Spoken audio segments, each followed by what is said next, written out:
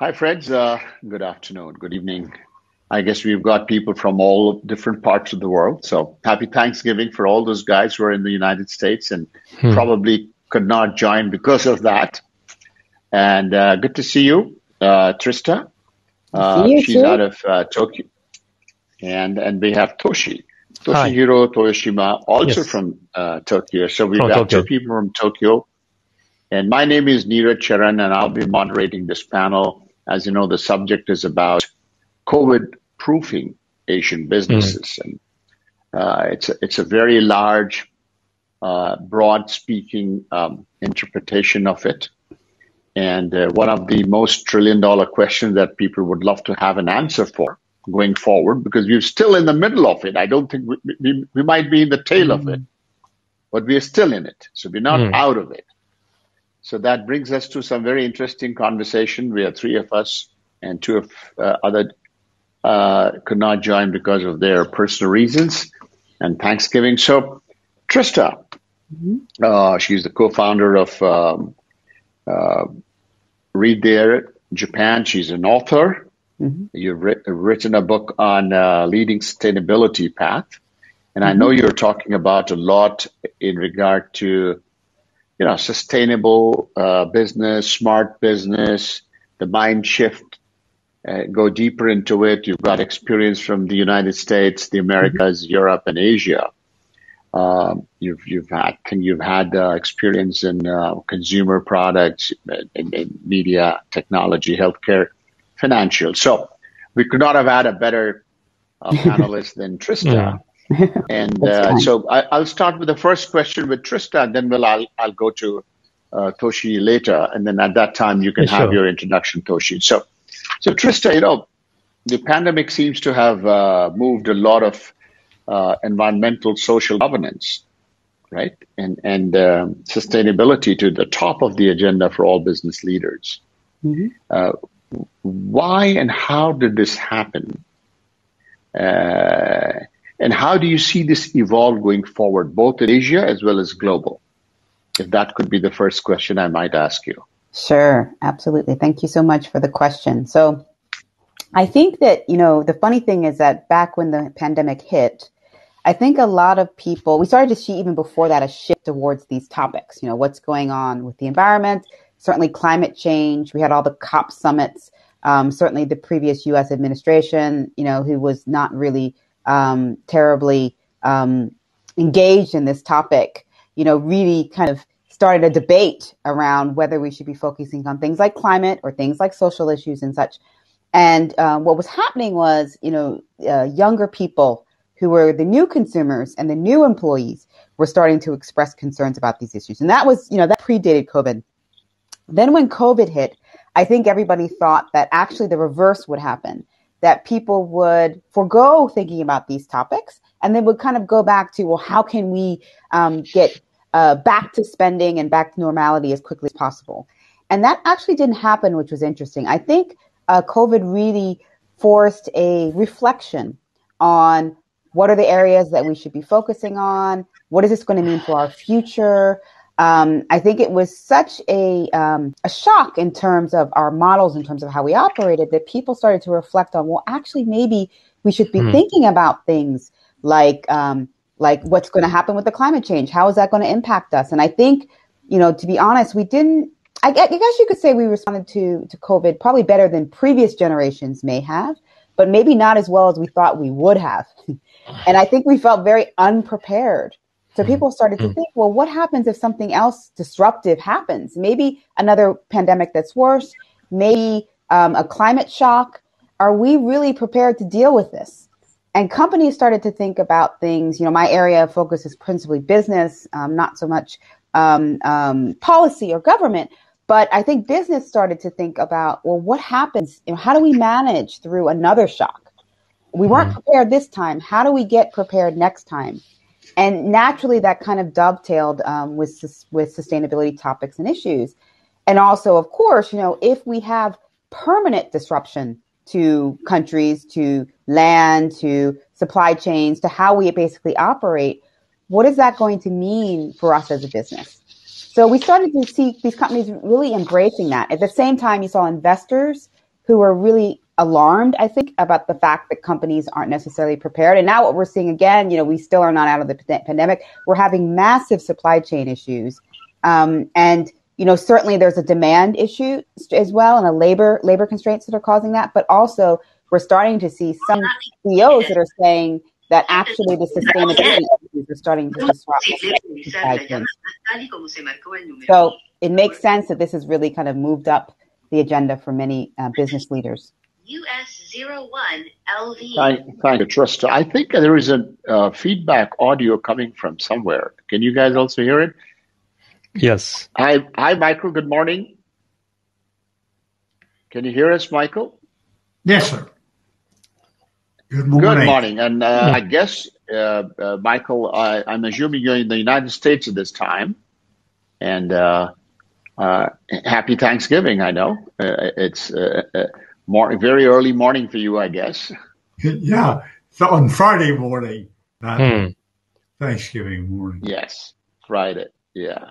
So good to have you here on board. I was not sure about.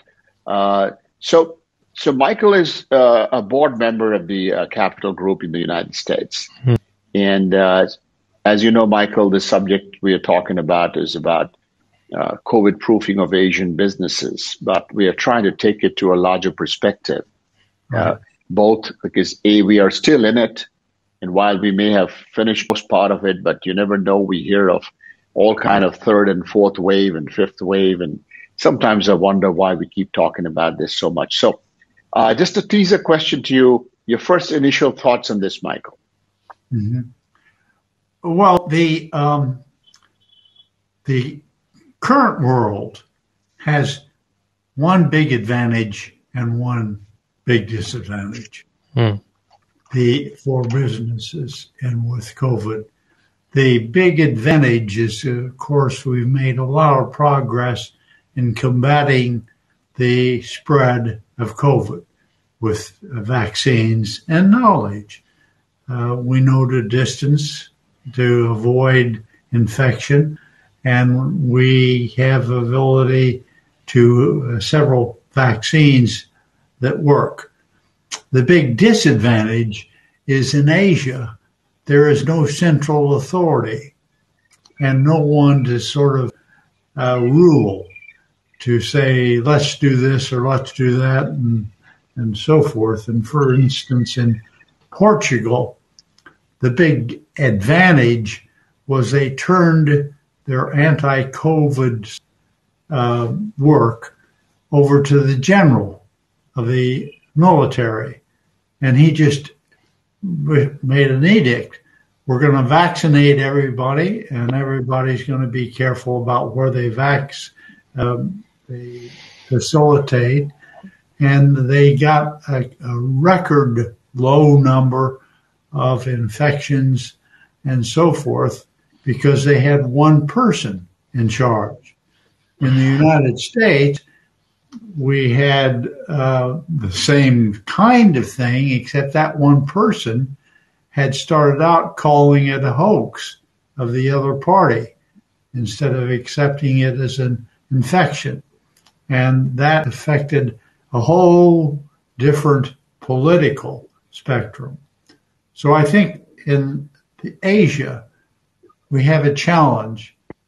How do we bring a central focus to the very many things we know that fight this infection?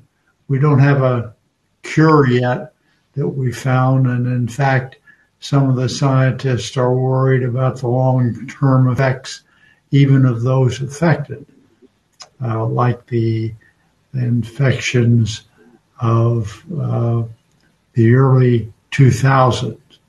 So the challenge is going to be to bring focus to our advantage. Okay. Thank you, Michael. Thank you for your opening entry into the discussion. I move to Toshihiro Toyoshima is the CEO of Mercuria Investment. And please introduce yourself, and then we'll start off with your first diverse Yes. analysis. Please go ahead. Okay. I'm CEO of Mercury Investment, which I started 16 years ago. Prior to starting Mercury Investment, which is the alternative fund management company, I was working with the World Bank. In 2001, China joined WTO and Vietnam signed investment and trade and investment agreement with the US, which really changed the momentum of the global economy, and it was a timing of global integration. So I was a kind of believer of the more integrated world, and therefore, I quit the World Bank and set up Mercury Investment, which is focusing on investing into cross-border business activities. And I think overall it was quite interesting timing, even though we had the Lehman shock in between. All the investment we made at the very beginning, thanks for the enlarged global middle class people, I think had done quite well. And as a multi-strategy alternative fund manager, we do have various types of the fund. One of the fund is in the aviation industry. And not surprisingly, that is an industry which was hit with the COVID-19 the most. But looking into the global economy through our investment into the aviation industry, it reminds me of various interesting viewpoints. First of all, the COVID-19 hit all the countries in the world at the same timing. So it was like the Olympic game. And in the sports, there are various types of play style. In the soccer, the German play style and Italian play style, British play style, or the Brazilian, they are all different. And so the reaction to the COVID-19 was greatly diversified according to the way of the government. Some government, which is more authoritarian, took the initiative in controlling everybody's, locking down everybody immediately, and some government, which allowed the how can I say, experiment. I forgot, I do not have the technical word, but like Sweden or the UK tried to experiment the people's getting the, anyway, so there are many ways dealing with the crisis. At the same time, we started at the same time, and some country did better ahead of the others, and some country had been blamed for not doing well. But in the second round, the front runner in the first round does not guarantee these countries will really handle the pandemic nicer than the other in the second round. Like Korea or Taiwan, which reacted very strictly in the very beginning, seems to be the winner at the very beginning, but in the second round, they are suffering as well. And originally, it was the issue of the lack of the vaccination, but now in the U.S., the government is now recommending the third shot. And I think Biden administration tried to force some government employee to take vaccination, but I think the vaccination rate in the U.S. remains at around 60%. So it's not the issue of the shortage of the vaccination, but I think it started to highlight the different way of perceiving the human rights, or how people, is it the freedom of the people not to take vaccination or not. I'm quite interested in the view of Michael when, as a U.S. citizen, how you see the choice being given to each individual. Anyway, so there are various difference. But coming back to the air traffic, the domestic flight in the U.S. is almost back to 2019 level, and China is more over 2019 level.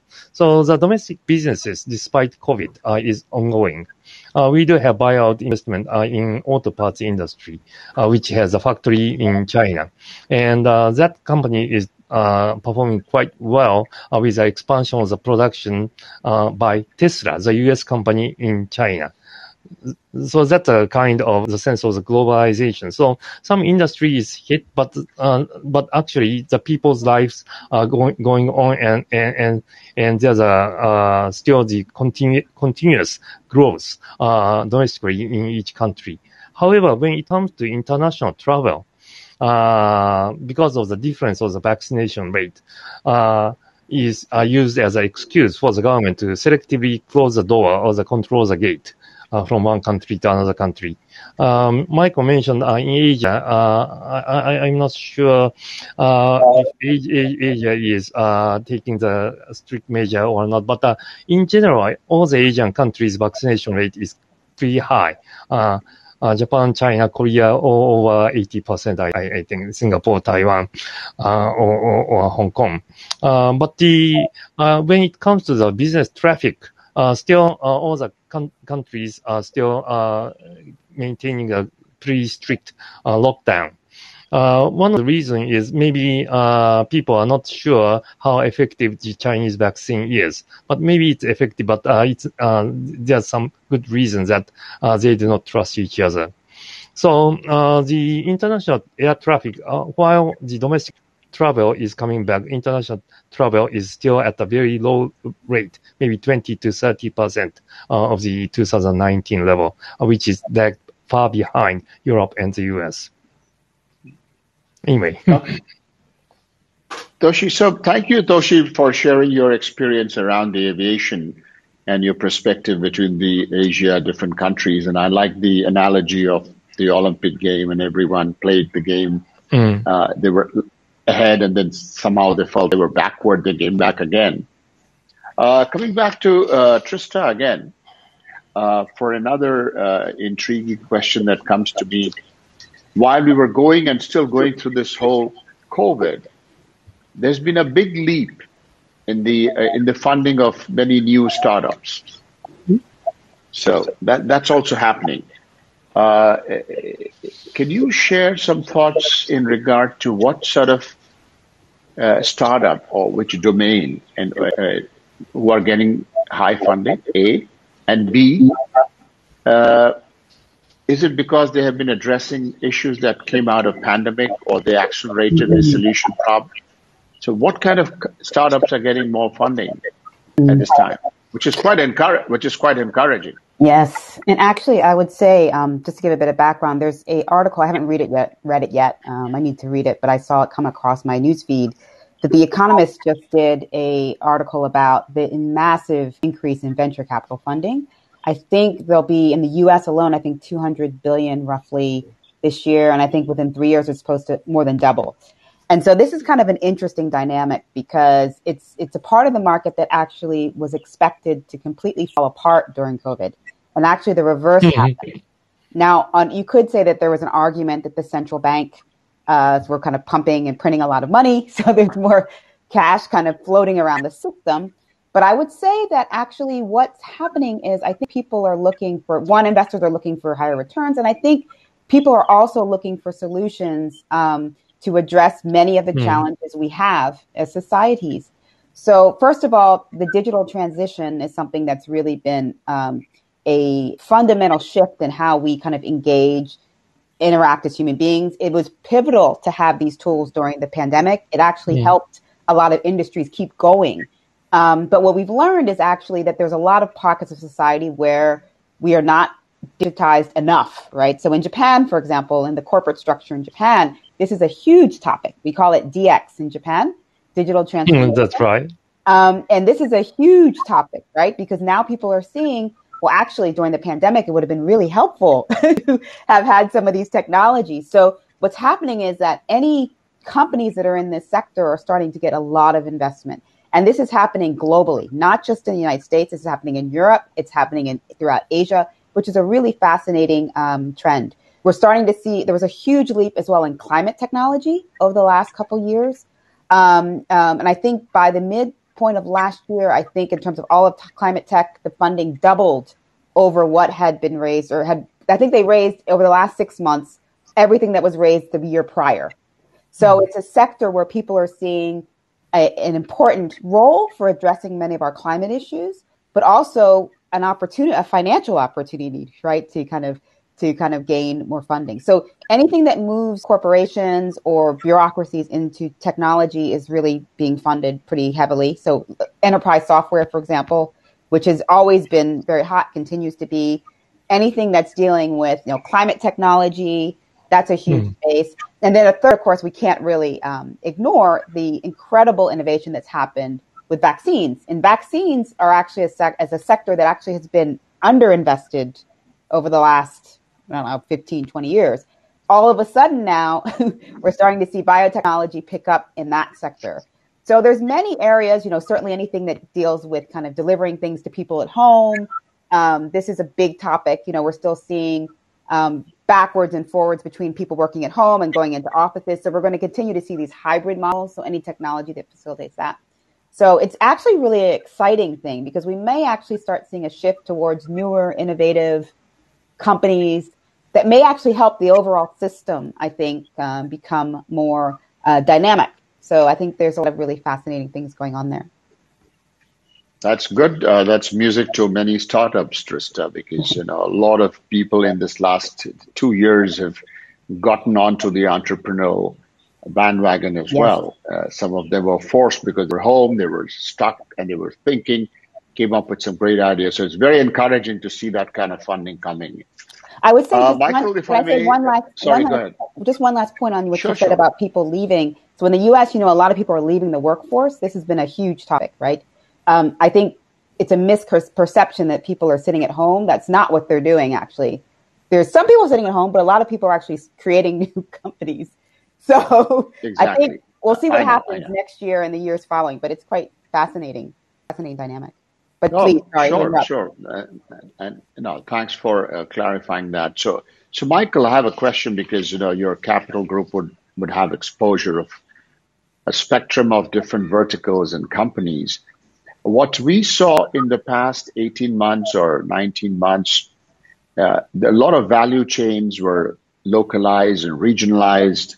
There were issues with logistics and exports, and in some way, without saying it, it felt that people were moving against the globalization and, putting barriers and having local manufacturing and supplies for all the reasons.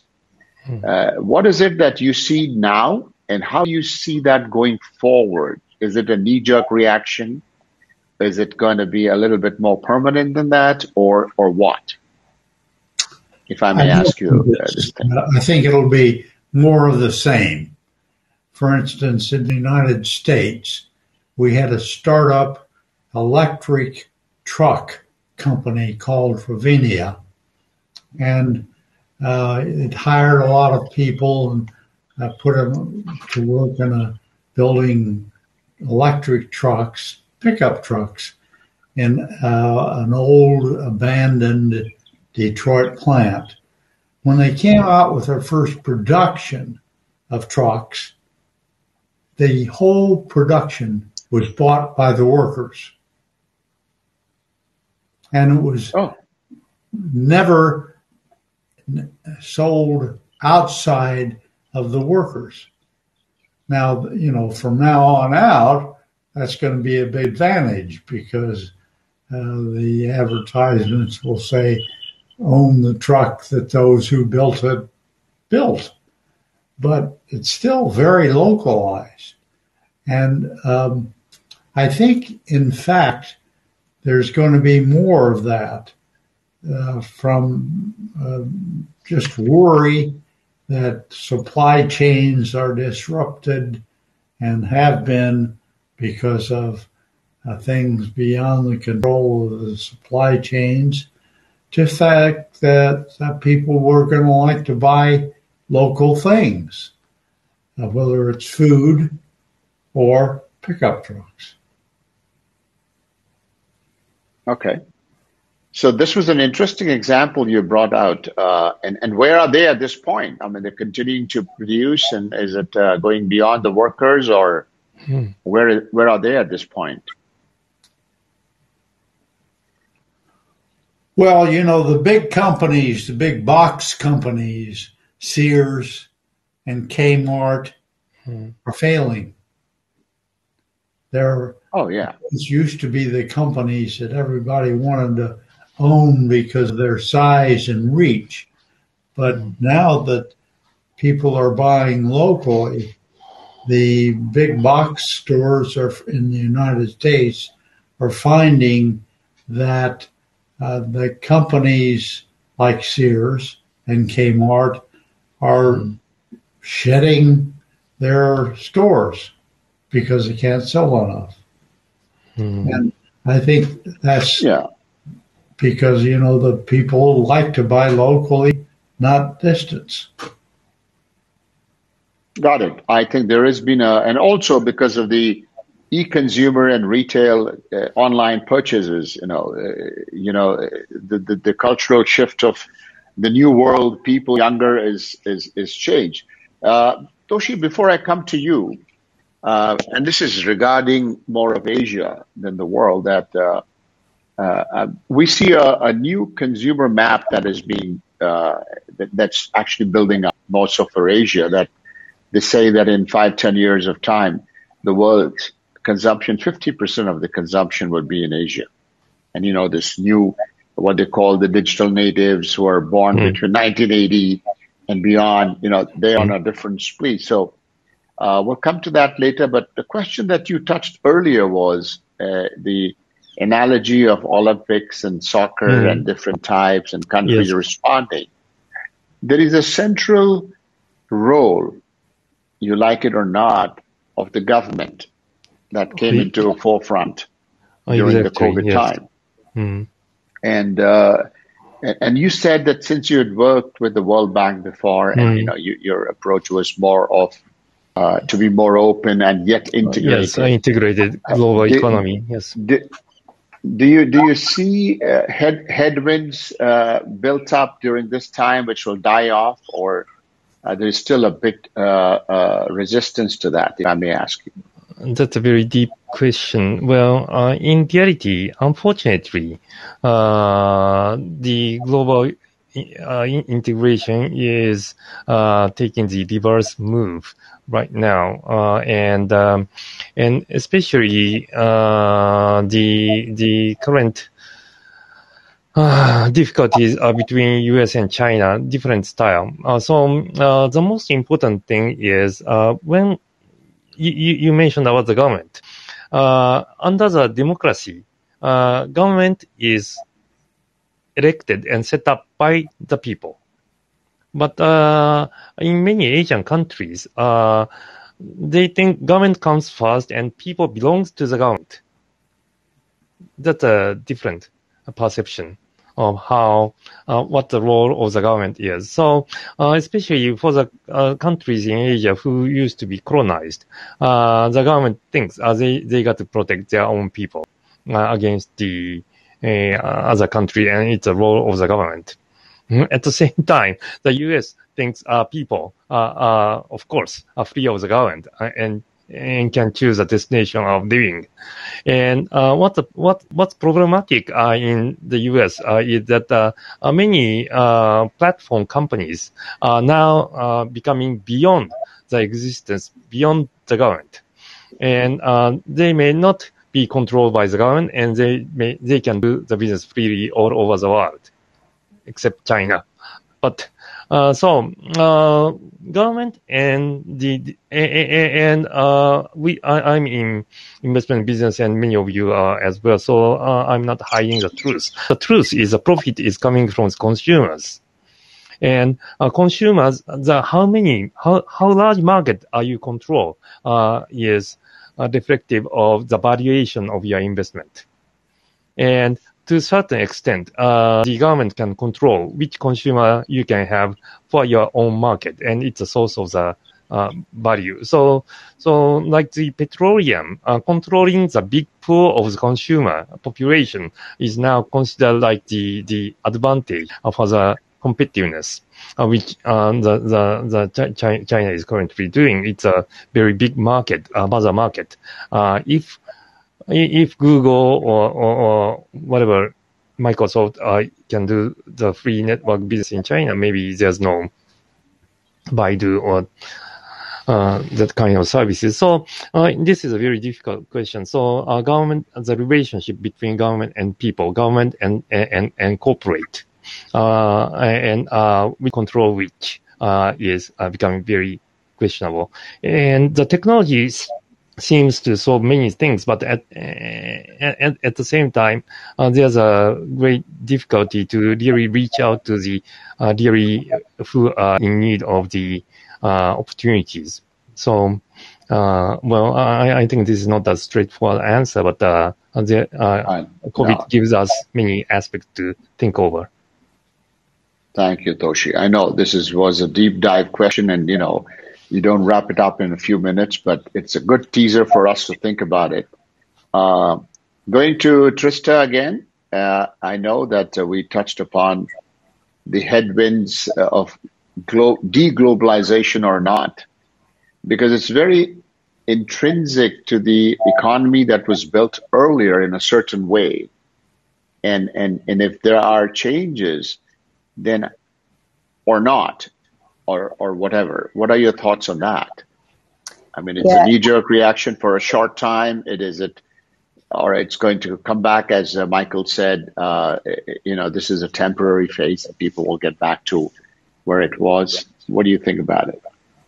I think that actually, I think that it probably most likely will be a period of time in which we start to kind of retrench a little bit. I don't think it will be, I think throughout history, it's, we always kind of ebb and flow, and that's who we are kind of as humanity, right? And we come closer, we pull farther apart. And I think we're going to go through a period of time of maybe pulling apart a little bit, but I think there is probably one thing that's going to disrupt that a little bit. And that's probably what Toshi was mentioning, the consumer. And one thing that's actually happened in the last, 20 years or so is that consumers, wherever they are in the world, even in emerging countries where people don't have maybe as much, have gotten used to convenience. And the one thing that we know about the global economy that it's provided us is convenience. If we want something immediately from around the world, we get it. And now when we're seeing these disrupted supply chains, you're hearing all these stories about Christmas, people aren't going to be able to get their, gaming consoles, or in the UK, they're not going to be able to get their turkeys or what have you. People are incensed about not having these things, even though, to be perfectly honest, they don't really need those things, right? We could just buy local products and we could support local producers and maybe live and exist with a little bit less. But I think it's going to be hard to kind of get the consumer mindset shifted back to waiting. And that's going to put a lot of pressure on the system. And so I think companies are going to have to manage this perception issue of, I think that's the thing, is consumers aren't really very clear about what they want. And that's very difficult, I think, for companies, right? Going back and forth between providing them convenience, but also supporting the kind of the local guy that I know who's connected to me. So, so just to kind of wrap it up, I think that it will probably be, I don't think that we're going to go back to a model where everything is delocalized, where everything is kind of deglobalized. I don't think that's going to actually happen, but it'll maybe be somewhere middling in the middle for a period of time. Okay. Thank you, Trista. I know it's probably going to be most likely going forward in the globalization with a flavor of a local flavor added to the global flavor is maybe what we might be going forward and looking at, stuff like that. Yeah. Michael, again, this little bit of a posturing and a trade that we see between America and China, because there's a whole lot of impact that comes out of it to Asia, manufacturing, moving factories or not, containers move or not, freight rates have gone up twice, thrice because there's not enough containers available. Goods are ready, but they can't move because of the shortage of all this. I think it's $100 trillion question going forward in the next 5 years. But if you had a crystal ball, what would you share in regard to this headwinds between the two large economies? I think that competition will not be as great between the two large economies. The United States is just passing a new, very expensive, multiple expense bill to build back better. And this reminds me of when I was growing up in the 1950s, and Eisenhower launched a highway bill. And that highway bill made it available to trucks. And the trucks meant that people could grow food in California and ship it to the east in the middle of the winter. And we then stopped importing so much food from abroad. So I think the Build Back Better bill, focusing on our infrastructure, everything from internet to highways, is going to make foreign competition less of a competition. And the transportation difficulties are going to make the consumer less willing to expose themselves to the vagaries of supply chains. So I think the whole theory that we grew up with in the 20th century, that wherever it's cheapest to build, that's where we're going to buy it. I think now it's going to be wherever we can appeal to the consumer, we have the ability to get the product to them, whether it's a pickup truck, newly electrified, or food that's grown by satellites and can be built in greenhouses, even in the next door county. So I think all global competition will become suspect and maybe to advantage. Does it, Michael, does it mean that obviously the United States economy was so dominated by services over time, and that you're going to see, that the world will see a larger, in the pie chart, a large share of, relative to before, of manufacturing as well? Because you're talking about build back better. It's not just service, but production, manufacturing. That's a very good point, and I think it's valid. I think we're finding ways through our technology and infrastructure to make services available. For instance, in the pandemic, medical services that used to be all localized have become telemarketing. And we now do a lot of medical services through the internet and technology in the United States. And a lot of doctors are being trained to do that, to do telemarketing and teleservices. Legal services are now being advertised throughout the United States, even though that they're not local. And car dealerships are selling cars. They haven't figured out a way to sell the mechanics that then work on the cars, but that's going to be next if they can figure out how to teach kids who are 12 today that when they get to be 18 or 20, they can fix a car wherever they are remotely. So I think that's a very good point. Thank you, Michael. Toshi, since you look at a lot of investments in different industries, and you talked about aviation, you talked about which got impacted. But you also talked about other industries that actually got some wind in the sail during the time. Yes. Going forward, how do you see that? Do you see some industries like maybe a healthcare or ag tech or education tech or the Yes. sprinters, if I may use the word?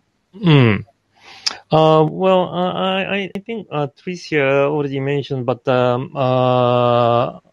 COVID has put a big challenge to the traditional industries. And even without COVID, many traditional industries had been under pressure to reform themselves or change the way of doing businesses. However, because of the existing regulation or the psychological resistance to change by the incumbent management, many sectors had been quite slow in changing. But actually, when the lockdown started, when the physical contact is restricted, that's a place where technology can be introduced, and it sure created a huge business opportunity for the tech companies who's bringing in the new technology into the seasoned industry. I hope the best way is the technology improves the existing industries, but something quite embarrassing is that tech people think it's waste of the time to convince existing players to change. Therefore, the tech industry starts the medical industry, tech industry starts the real estate industry. So, to replace the existing ones, which is creating some social frictions. But definitely, there's money. When there's opportunity, when there's a challenge, there's opportunity, and there's money that will be invested to overcome. Thank you, Toshi. It reminds me that it's not that the technology industry goes into all kind of industries. It tries to go in only because the adoption of technology in these industries have either been slow, and so these guys, so tech industry says, I want to go and change the healthcare or the real estate or logistics. Yes. Let me just add one more aspect. It highlights the different way of thinking across the genders. So millennials, the younger generations think differently and more freely, whereas the older generation is still captive to the traditional way of thinking and authoritarian hierarchy. I understand. I think going forward, the demographic of the world will, I'm sure, propel the adoption of technology on fingertips.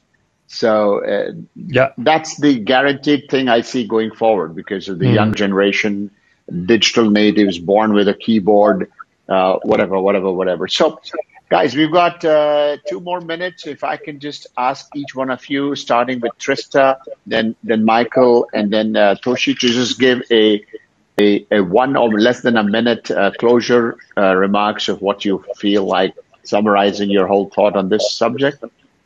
30 seconds, or very short. I'd say just quickly, I'm actually, it's been very difficult the last 2 years, I think, for everyone, right? It's been a bit of a nightmare for many people.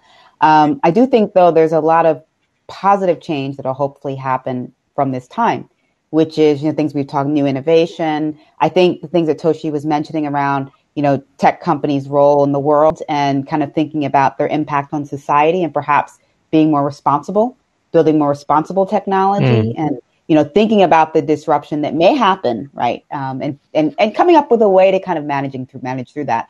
But I think I'm actually quite encouraged about the next few years. And I do hope that on the sustainability front, we can deploy a lot of this thinking and technology towards that.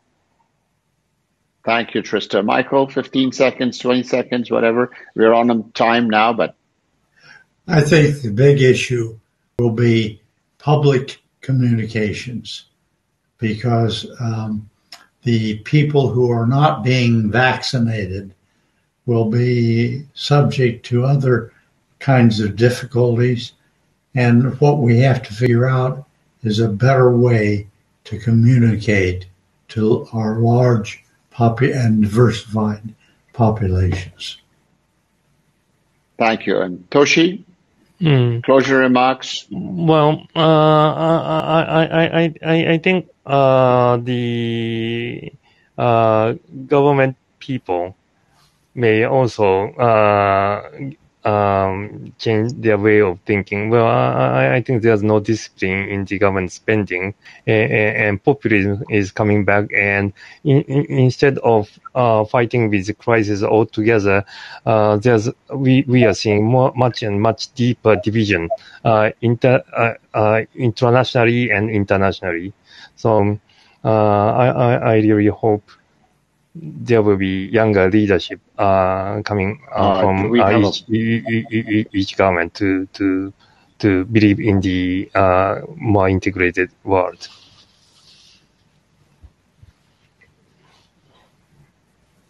He's gone. Oh, he's gone. Yes. Yeah.